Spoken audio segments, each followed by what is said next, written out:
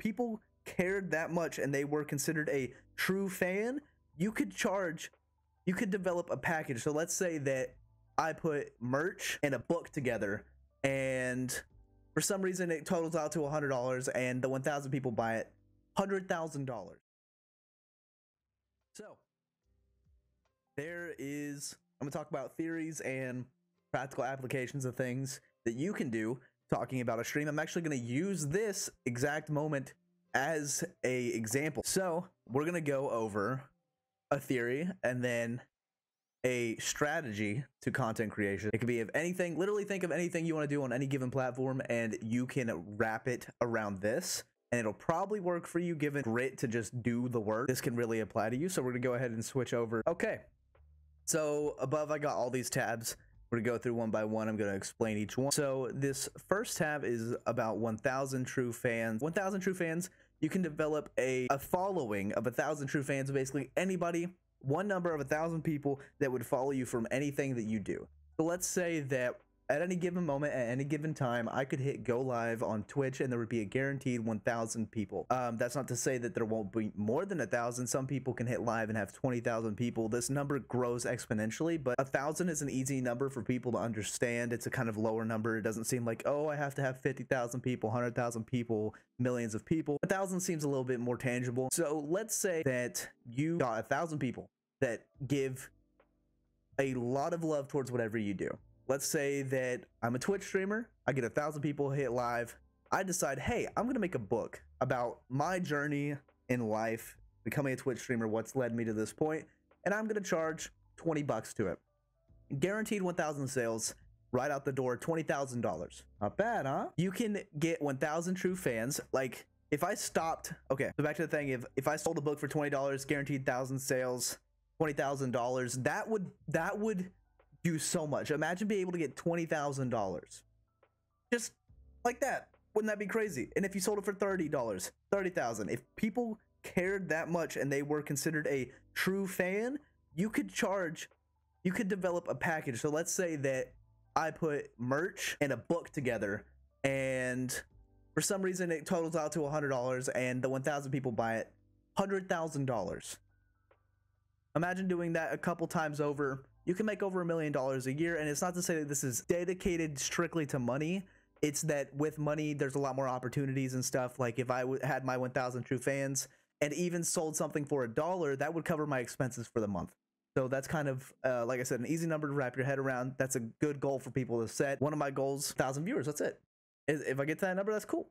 So moving on to that, I'm going to show you guys a little bit about what I did to try to get that number before I discovered this content strategy. So some of you guys may know, back in the Darwin days, I decided to upload a video a day for a really, really long time. It was usually just Twitch clips. That's why I pressed so hard on people getting Twitch clips for me, is I would post a clip a day for a really long time, some of which are some of my most viewed videos. So I would go down here, a clip a day for a really long time.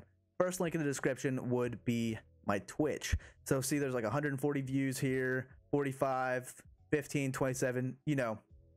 The way that I would explain this to people is, imagine if you get like a colander, like a sifter, and imagine each individual person is a grain of sand, and in that grain of sand sometimes there's like diamonds, you know, there's valuable things, and that's what I would consider a true fan, is like a diamond in the rough. So let's say that I put out tons of videos, a video a day, a clip a day, and people filter through that. There's going to be one person eventually that goes, hey, I like this clip. I might like this person. Go to the description, hit the link, drop a follow, boom. That's more likely to be a dedicated, true fan and consistent watcher than anybody that might just skim through and give you a couple seconds. Some people that I consider a true fan would be Creeper or Liar. People that are constantly here. Rain or shine, high or low, they're here. So I put out this content to try to filter through people. It would kind of make a funnel. And what's funny is the strategy that I'm going to show you guys is described as an upside down pyramid, a funnel. So it'd be like, put a whole bunch of content out, filter through the people all the way down to one direct point, which would be your Twitch. So to give you guys a better example, some of you guys may know of a guy named Gary Vee. He is an entrepreneur. He's developed many companies. This guy is a inspiration icon, millions of followers across everything. I actually was coming across some of his recent YouTube videos. He has a slideshow, 85-piece slideshow about the content pyramid. I'll actually drop this link down for you guys to click if you want. If I decide to cut this up into a YouTube video, I will also get the links and everything and have them down in the description for everybody. He goes to describe how he does his content and basically turns one long form thing into different pieces of content. So I actually had written down, here it is, established pillar content. So you document something, you create based on that, you distribute, you listen, and you create and then distribute again. So what I could grasp from it, I watched a video of a guy that tried to explain it, is let's say that I took my weight loss journey and I documented an entirety of it. And I took that and made one long form video, and then I took small clips and distributed it across things. Yo, what's up? Thank you for the follow. Appreciate it. How's it going? Like I was saying, imagine long form content. You take clips, kind of spread it out. Basically, get yourself seen in as many ways as possible. Constant content, like be in people's faces enough to where they go, you know what? I'll just click it, like give it a shot. So the way that I've been doing that and had done that was I took every single clip that I got of Darwin, posted it, got people here, they followed. And I've actually, the way that I'm doing this now is based on this example. This is going to be a long form content. I might get little golden nuggets of things here and there, drop it on like TikTok, drop it on Twitter, Instagram. I've actually done that a few times. I decided to get TikTok again to post all my gaming content, small clips.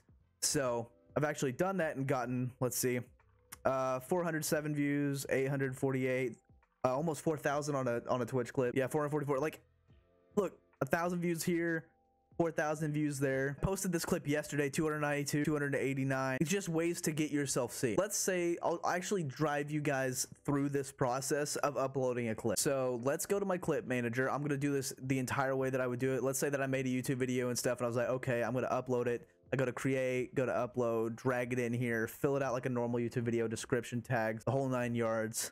And I was like, hey, there's a clip. If I want to go to most viewed clips, I'll upload one. I'll upload one right now. Let's find one. I'll go through the whole thing. You guys can watch it. So I get blown up by a creeper here. We'll watch it all the way through. No. I was not happy. Okay, so thankfully Twitch has integrated a spot where you can just hit download. You download the clip, it pops up in the top right. I can go over here to TikTok and go, hey, I want to upload a video. It takes me to the upload tab for TikTok. Go over here to my downloads, decide, oh, I'm gonna drag it right here. Caption something, let's see. I wanted to make a fence. The creeper had other plans. That's it. There you go. So I'm going to show you guys exactly what I do to try to get hashtags that I feel like would be a good option. We're of course going to plug the Twitch in the description here. And then what I do is I use a website called Display Purposes. This is mostly an Instagram hashtag curator. It's kind of like what are the top hashtags for any given topic. So we can literally just put Minecraft and it gives all of these. I just feel like the top Instagram tags would probably also be top TikTok tags. It doesn't seem impossible to me, so we're going to use that as an example. It also helps if you just press a random letter after whatever, like a random letter, and you find a tag. See, Minecraft A, like it's got 41.6k views. Why? No one knows. It's not a very searched for thing. Minecraft avatar, see, very unique things that most people aren't searching. So we'll actually shoot for the lower tags. See, there's some that are just it's gonna be hard, like tutorial. 1.6 billion views. Why? Minecraft 101. Boom. Just hit every random number. Like, what is this? What is this random tag with 36k views? Who knows? Minecraft kid. There we go. We'll just take out this avatar thing real quick. So that's basically it. That's all you need to got the caption. I'll drag it over here where I get blown up. So that's it. You just hit upload. It'll be there. So we can check back later and see what this did, if anything, if it gets tons of views, if not. But the best part is you can go through on these little tiny things, whatever you get from a video. And like I said, you can just throw it in here. You could really, based off of how I made all my videos over the Darwin game, I was able to make months worth of daily uploads of tiny clips for a really long time. And at the moment, at least from whatever I've been able to tell, as well as what I've heard from others, is the algorithm really favors people that daily upload. It takes into consideration of like how much content are you putting out and are people enjoying it.